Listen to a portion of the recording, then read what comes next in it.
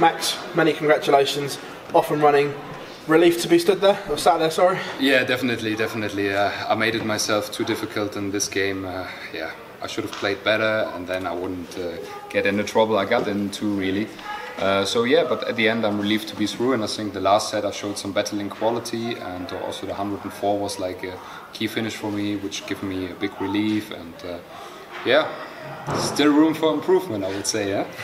When you went 2-1 up, we saw you give it the big one over to the family area. What were you messaging to them?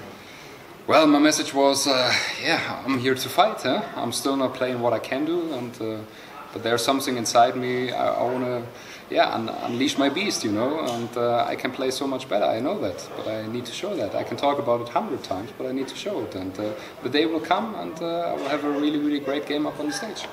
Was the pressure there, having seen so many seeds already depart, and you not wanting to join that list? I'll be honest with you as well. I felt quite nervous today. I didn't know why, but I take it as it comes. And yeah, I expected really Gabriel for a really nice clash tonight. And Benito was a kind of opponent where you have like a must-win. And yeah, I didn't play the favorite role today. I didn't act like a favorite. I should have raised my game in some parts, really. Yeah. Just touching on what you said there, is that kind of hard? But if you've prepared to play Gabriel mentally, then it obviously doesn't materialise. Yeah, well, I prepare with my best ability for my own. My own game needs to be right, my own performance needs to be right. Then it doesn't matter which opponent you have, really. But it was just a guessing, was just a feeling that it's going to be like a tough clash on Friday night. And yeah, the end was different, and I knew Benito has a hard time behind him, but I know also his battling quality. I've seen it against Gabriel. He always comes back somehow. You could see in this game the 158, some doubles. He always finds a moment where he comes back in the game, so it gets really tight. And yeah, that made me kind of nervous. Big result for your ranking as well, because you're not defending anything from 2 years ago. So have you got one eye? Have you got one eye on the top 20 now because of that? Well, yes, I have. Yeah.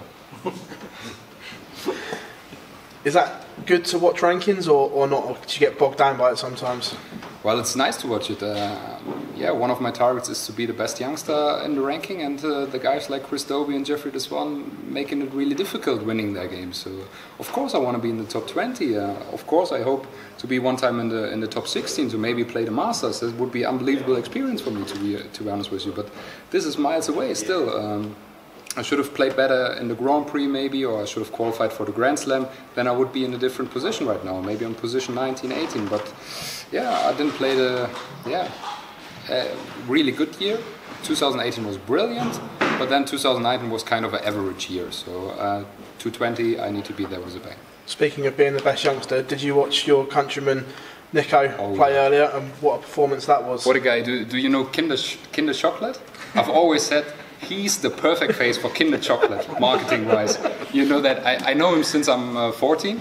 He actually, the city I'm born, Wiesbaden, he just lives 40 kilometers away. So we've played in the youth, but I decided with 16 to take the risk and be a professional darts player. And Nico said, well, calm man, I'm really cool and down to earth. I first work and then I come back and beat you guys all. He has a great mindset. He's a funny guy, and yeah, I loved having him in the practice room today, and I loved seeing him beating Joe Cullen. And it's great to have a practice partner tomorrow. We have 2 Germans in round 3. Huh? What about that? Big news. Big news, and again another German rivalry for you to embrace. Is that good?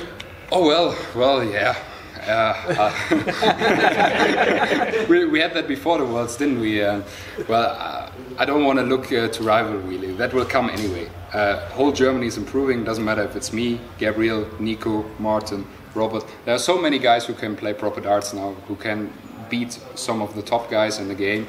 And I think it's great for the sport because we have a lot of tournaments held in Germany, and it's just fair that we get a lot of players on a next level and on a good game to be competitive. And maybe we have 4 or 5 guys in the World Championships throughout the next years. That would be great for the sport in Germany. Nice. Maybe a woman, huh? Yeah. What about that? Fallon, I'm pretty sure there are hundreds, thousands or 10,000s of women sitting on the TV. So Fallon said, well, I'm pretty sure I can do that. I want to play her one time. So that also will give a boost for German darts, women-wise. Max, absolute pleasure, mate. Thank you very much. No problem, mate. Max, seeing Nico win earlier on tonight, do you think it shows how much the German Super League and the European Tour events in Germany have really brought darts on over there? Definitely. It took some time, really. I mean, a lot of players in Germany are still new to the system, and but it's great to see also on the development tour there are more and more young guys who are trying that. And don't forget, they have a small amount of money. You know, they work or they study, and they invest their last penny really to fly into Manchester and play tournaments in Wigan and Barnsley. But that's great to see. They're taking the risk. Now it's about the mentality of the guys. Are they able to take the risk and to invest in themselves, to show themselves they can play proper darts at a high level? And I'm pretty sure over the next years we're going to see more and more Germans coming through, and especially the young guys, they make it hard for me. So that will push me probably to the next level as well. That's what I'm hoping for. Yeah, I like competition. Hearing your name